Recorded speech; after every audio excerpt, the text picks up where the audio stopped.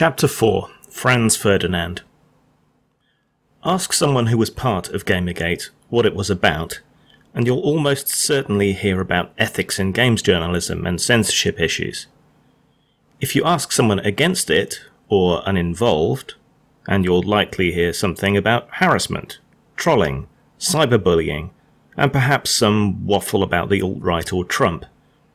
If you hear anything about ethics or censorship from those people, it will be in a scornful and dismissive tone, as though this was never what it was about. Slightly more sophisticated critics will likely describe an entirely spurious but compelling scenario about white cis-het male rejection of women and minorities invading their hobby.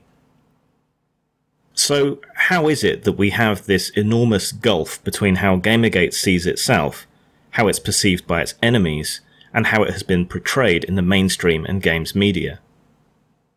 If it is this repressive, regressive, reactionary, right-wing movement, how is it that its members are so diverse and primarily left-liberal in political standing?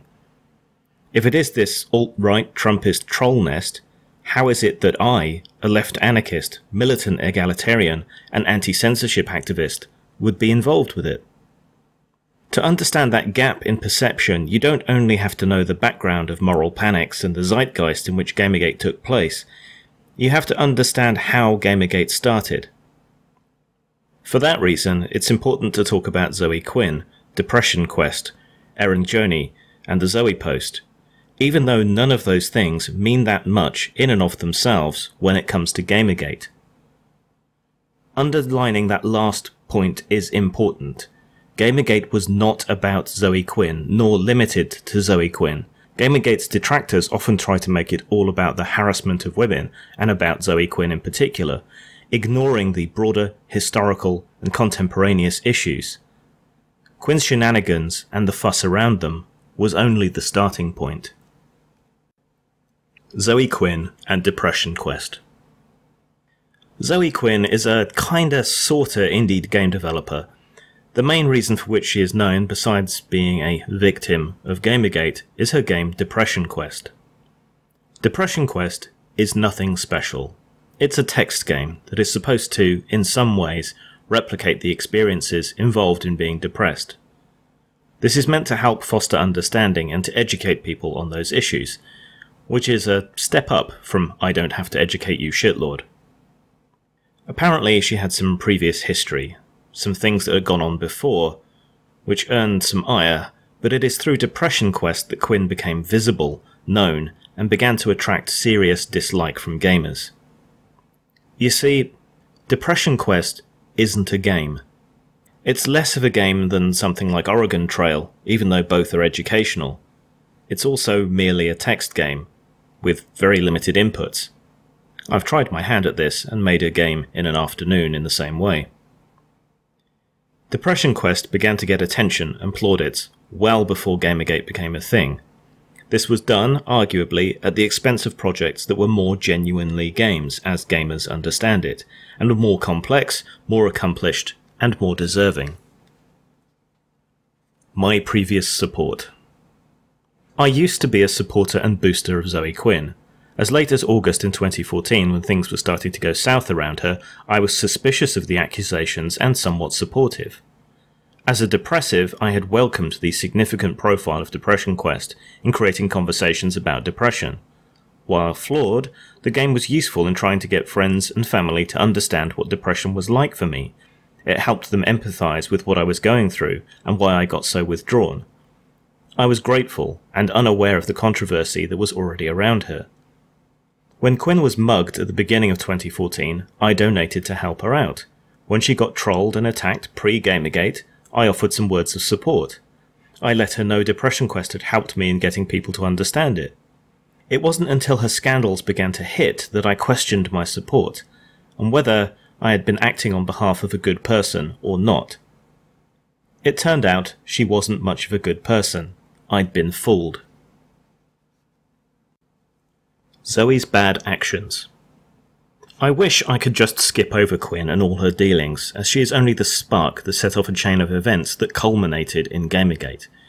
It is important, however, in my estimation, to establish that she is not some passive victim, and that her scandals and the reactions to them did not come out of nowhere. I was not even familiar with much of this until things began to snowball, and uncovering all of these things established a more compelling picture of a pattern of behaviour. Quinn's dishonesty and manipulation appears to have a rather long history. Wizard-chan. While trying to get Depression Quest onto Steam, a download service, Quinn came in for a lot of stick, trolling and downvoting. You'd need to have some level of approval to be allowed onto the platform. At the height of this process, she claimed to be getting harassment on her phone and elsewhere of a more serious nature. She chose to blame an image board called Wizard-chan, inhabited almost entirely by socially anxious, virginal men. There were precisely 2 posts on that board mentioning her, which, while rather nasty, made no call for brigading, and were rather just discussing the game. There was no evidence of any brigading, no evidence it started on Wizard-chan, but this site ended up getting a lot of attention and harassment in turn. Given the mentally damaged and desperate nature of many of the posters there, this was probably far more impactful than the trolling Quinn had received. On the back of that trolling and high-profile support from key figures in the burgeoning social justice gaming community, Depression Quest was greenlit and went up onto Steam, despite being, essentially, a little web page-based text-clicking game.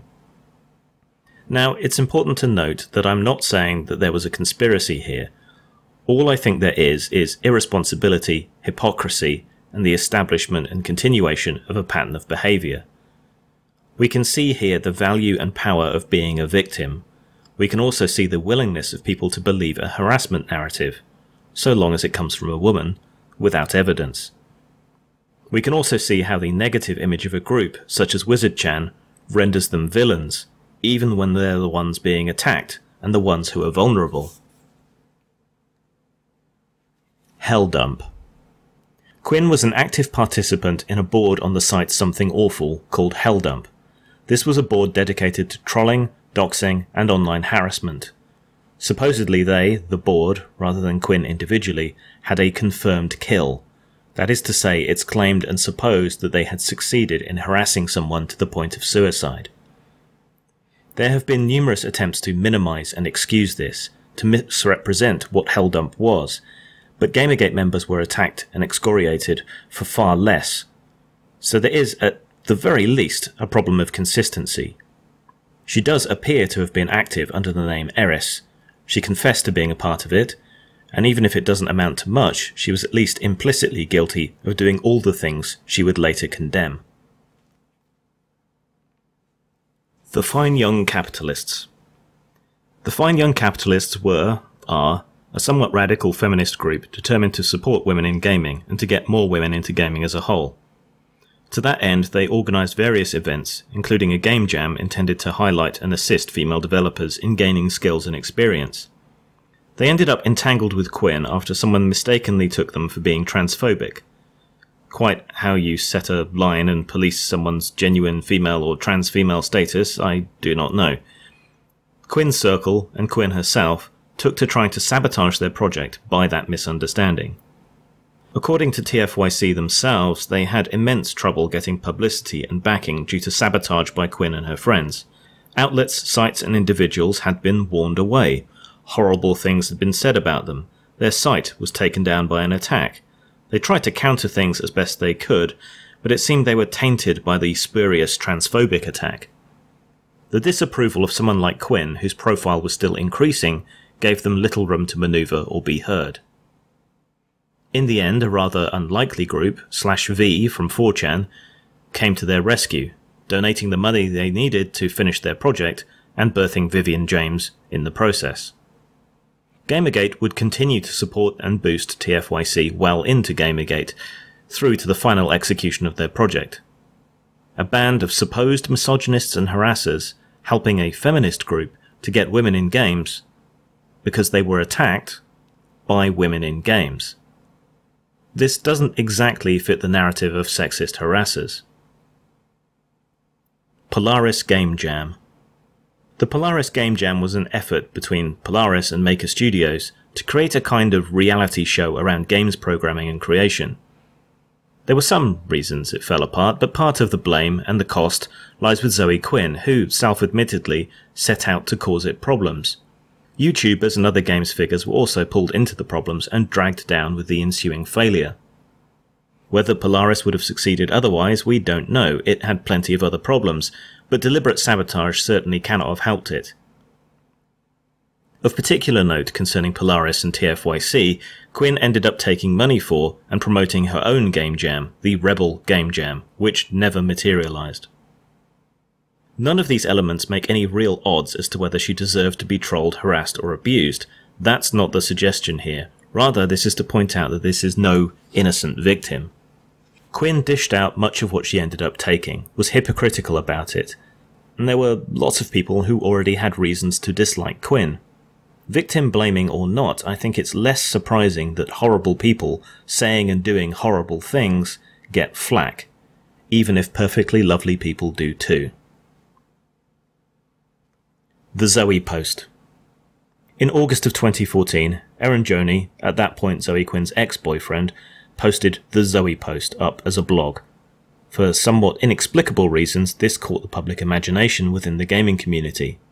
This was possibly due to pre-existing hostility towards Quinn over her non-game and her actions within the community. She had also been cashing in on the growing social justice attacks on gaming. Whatever the reason, Joni's rather intimate breakup blog got spread all over the internet, along with all of its salacious details. Once it hit 4chan, it was all over. There was no stopping it.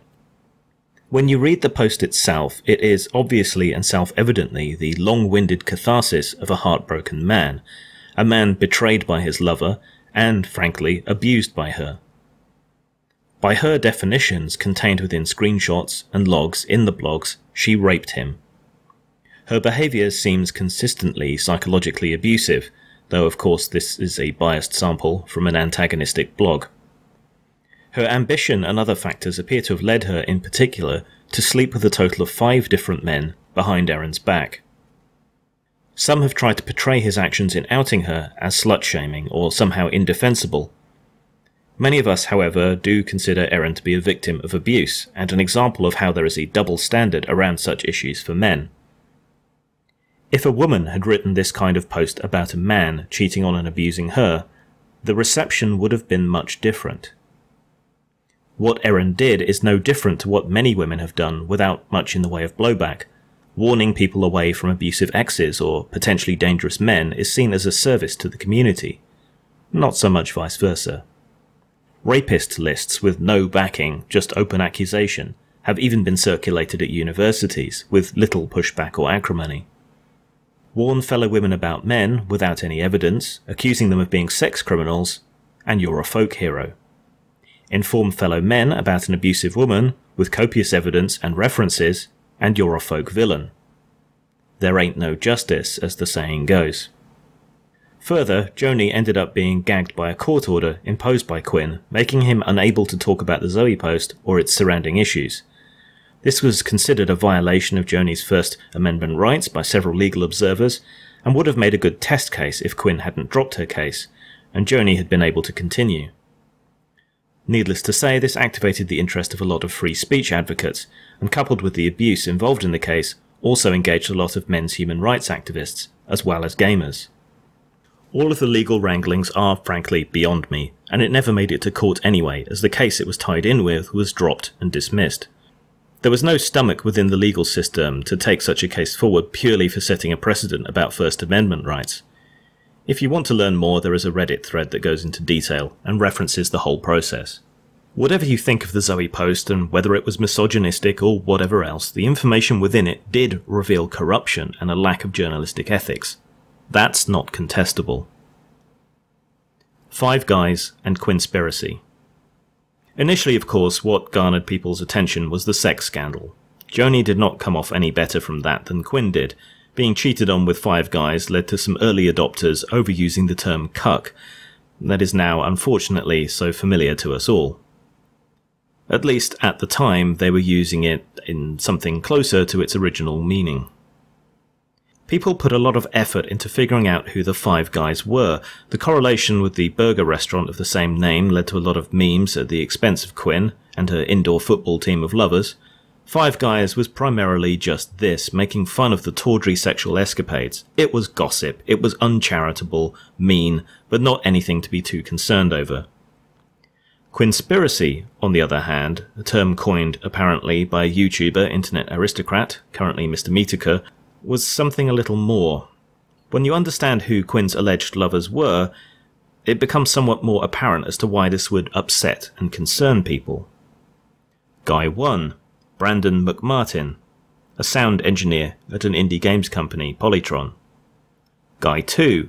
Kyle Pulver, a lead developer at indie games company Retro Effect. Guy 3. Nathan Grayson, a games journalist, writing for Kotaku and previously Rock Paper Shotgun. Guy 4.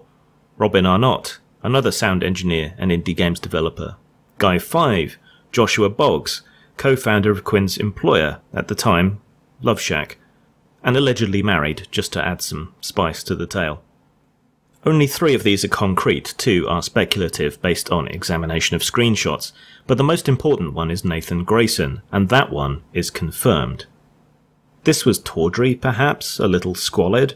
There were plenty of things for people to make fun of, and maybe a few destroyed relationships, not to mention the creation of some trust issues. Still, other than making fun of it, so what? These are the kinds of people you might expect someone to have an affair with, people moving in the same circles, work colleagues, and so on. No big whoop, right? Except for Nathan Grayson. Grayson was a journalist. Grayson had covered Quinn glowingly in 3 articles without disclosing their relationship. This was a clear-cut and obvious breach of journalistic ethics, and far from the only lapse on Grayson's part. Now there was something with some meat on its bones. Now it wasn't just a sex scandal and cuckoldry to be laughed at.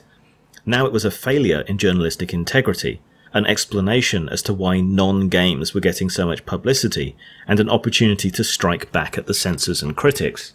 It demonstrated that the holier-than-thou indies and their boosters were just as corrupt as the big companies and news outlets. Censorship. Both the Five Guys' initial sex scandal and the resulting Quinspiracy that came after it were heavily censored, even by sites you wouldn't normally expect to be censor-happy. These included, but were not limited to, 4chan, the Depression Quest forum, The Escapist, Kotaku's comment sections, N4G, NeoGAF, Reddit, games and gaming, YouTube, and comments on Vice. This raised hackles due to the anti-censorship nature of internet culture, and the fact that, to many, it seemed to indicate collusion — this was later to be confirmed — and bias. Censorship and suppression of the first aspect, the sex scandal, might have been somewhat excusable, but as the media scandal unfolded, it became unreasonable. Without the censorship, things would likely have blown over. They would probably have been limited to the scandal and corruption as it directly related to Quinn, and nothing more. As a result of the censorship, more energy and outrage was pumped into the system, more trust was broken with the mainstream games media, and more attention was paid to what was going on in the background. The censorship issue would go on to inflame and dog Gamergate. It created an enormous bias, with Gamergate being unable to defend itself in standard media spaces, or even in the comments section of articles made to attack it. It contributed to a useless and biased Wikipedia article, a media 2 minutes hate against Gamergate. It helped create a straw man of a group that, for all the shitposting and bad taste humour, had genuine and pressing concerns about media ethics and censorship. These concerns were not helped by that self-same media continuing to be unethical and engaging in censorship around Gamergate. The silencing tactics apparently intended to prevent a witch hunt, but they all but created Gamergate and helped turn it into a general investigation and counter-outrage at social justice and the game's media. Gamergate's enemies are the ones who made it a thing, and who kept it going. They've even periodically brought it back to life. In the words of the meme, congratulations, you played yourself. Gamergate. So far, we still haven't gotten to Gamergate, but there is a chain of events here that lead up to it. The spark that ignites the fire that would become Gamergate is the Five Guys Burgers and Fries scandal. This in turn became the Quinspiracy, with its attendant censorship and rising suspicion. This still wasn't Gamergate. Gamergate started after the YouTuber Mundane Matt was censored. Internet Aristocrat did a video about Quinn, and Hollywood star Adam Baldwin tweeted out that video accompanied by the hashtag Gamergate on August the 27th. That video was and is a good place to see the collected irritation and concerns that were to emerge throughout Gamergate. This almost exactly coincided with the emergence of what have come to be known as the Gamers Are Dead articles, a rather suspicious series of articles from many supposed game sites denigrating their audience and proclaiming the end of the gamer identity. This was as suspicious to gamers as the coordinated censorship, and in time it was proven to originate in a secret journalist email list, GameJourno Pros. More information on this later. This was a shocking, coordinated attack by games journalism, which was increasingly under scrutiny, against their ostensible audience. Little wonder they would seek to protect their skin, but it was blatant, open, ideological, and disgusting. Outlets involved were Ars Technica, BuzzFeed, The Daily Beast, Destructoid, The Financial Post, Gamasutra 3 times, Games.net, The Guardian, Kotaku, Polygon, Rock Paper Shotgun, VG247, Vice, and more. The games community's concern about corruption and ethics were brushed off and censored. Their concerns about censorship were themselves censored. The very outlets that should have been looking into these issues and addressing their audience's concerns turned on them. They bent the mainstream media into a false narrative of misogyny, sexism, and harassment right from the get-go. Gamers were even more outraged by this slander and marginalization. This was now war. It's been called misogynistic, racist, a hate group, reactionary. It's been blamed for Trump, for keeping women out of games and technology. None of this is true. If you want the real story, then you need to buy Inside Gamergate.